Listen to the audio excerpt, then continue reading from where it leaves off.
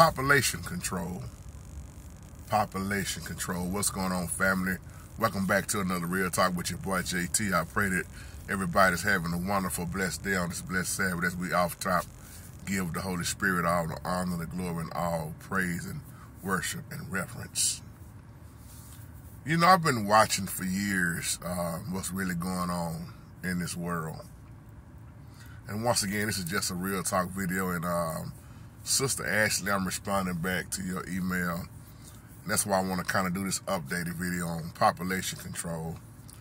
If you scroll through my page, you'll see me oftentimes doing videos like this.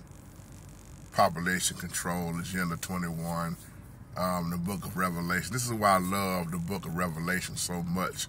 And it's not the revelation of John, but the revelation of Yeshua.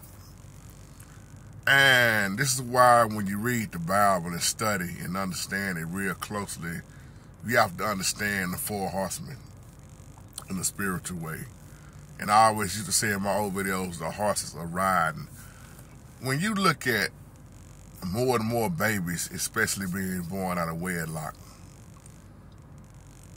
y'all know who I'm talking about, the ones that's always in control, that owns everything. They're always talking about population control, how to depopulate. Just read between the lines on what I'm saying. Especially those of you who really know what I'm talking about, and you know who I'm talking about.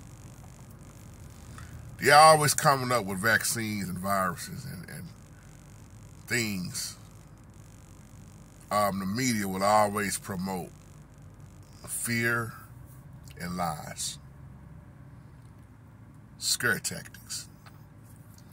But when more and more babies are being born, they have estimated now that there's about 1 billion people every 12 years on this earth. They always talking about how messed up the earth is. So when you got billions of people every 12 years, think about that. You got to have more and more food, more and more water, more and more everything. And you wonder why the bills are sky high. The cost of living is sky high. You go in the grocery store, you're always paying more and getting less. On most jobs, nobody hardly want to give you a raise. See, there's an old song Marvin Gaye did back in the day called Inner City Blues. One of my favorites. Don't just listen at the beat. It's a beautiful song, but it's keeping it real. If you understand the lyrics in that song and how long ago it was wrote, when you understand the war, when you understand religion, when you understand prison, all this is a business, especially private penitentiaries. I'm just throwing all this in together. So when you look at the four horsemen in the Bible, you're looking at what we're living in. Some things have happened, some things has not happened. Because you got a war, you got famine, you got pestilence, you got death. Schools are more and more getting overcrowded. Shortage in teachers.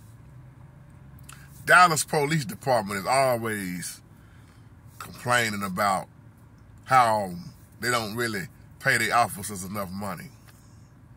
I don't care where you work at, what you do. If you're not really just wealthy, if you're not really rich, it's hard right now. I was just telling my beautiful wife yesterday as we were talking, when you feel like you just stuck, you feel like you making 10 steps forward and 40 steps backwards because of what we living in. But for those who are following the Holy Spirit, don't he still take care of us? More and more babies being born, more and more, they're going to keep trying to, they're not trying, they are doing it, depopulate. And we living right here in the middle of it. And you wonder why there's so much going on about abortion. Think about the Most High. The Most High Yahuwah showed us and told us in his word to be fruitful and multiply, not with no any and everybody, but do it his way, according to his will. Him that find a wife find a good thing, and y'all shows favor on that. But a lot of people just having sex. I hate to say this about my race of people, and it's not just my race, but we stick out very bad. More and more single moms. More and more mothers. I mean this out of love. Ladies, don't get mad and take this the wrong way. I'm just stating facts. More and more single women need the government assistance. I can understand you getting pregnant the first time.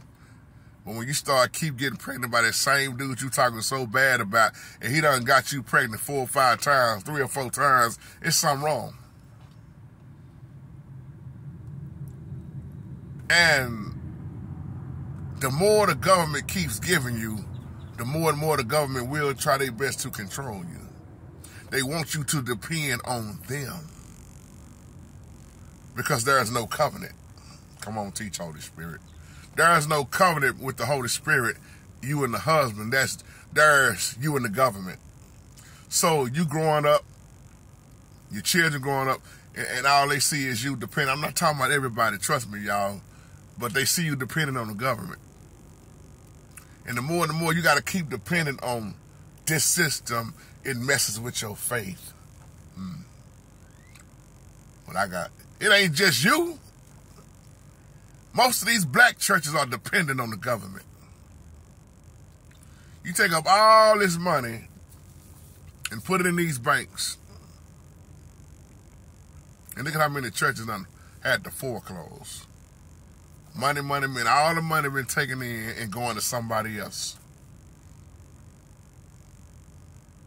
It never supposed to be in the government getting off in the church like that.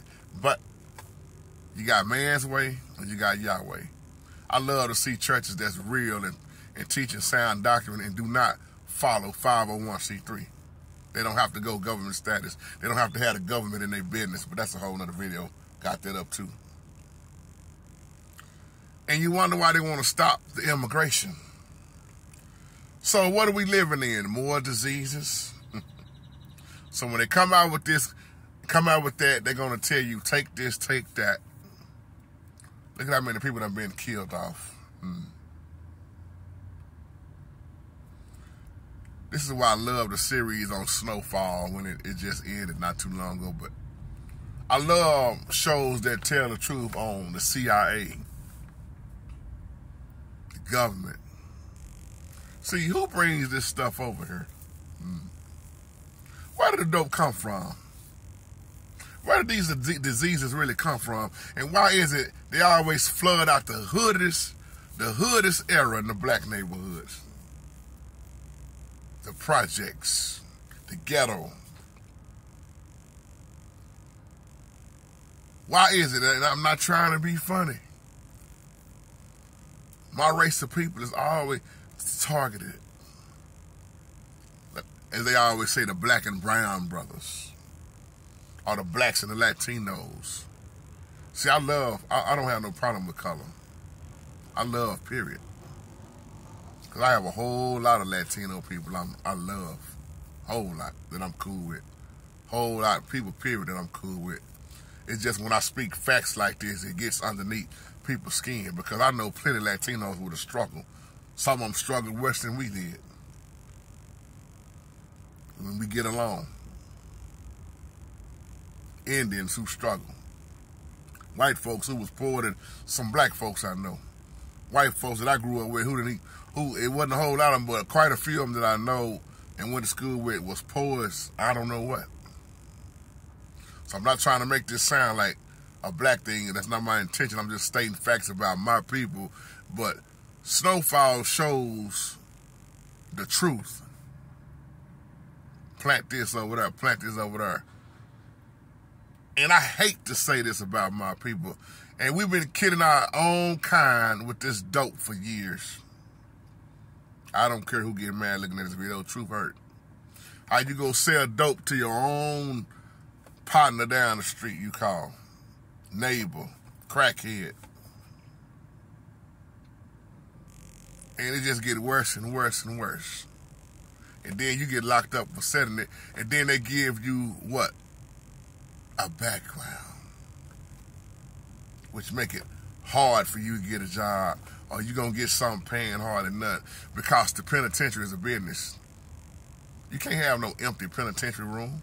Nobody in that bed. Somebody catch that later. Them private penitentiaries. Shit, we got this. Let's get cheap labor in here. Let's take this over. Pay them a quarter. Pay them 10 cents. Pay them 50 cents. Pay them maybe $1. While they out there slaving.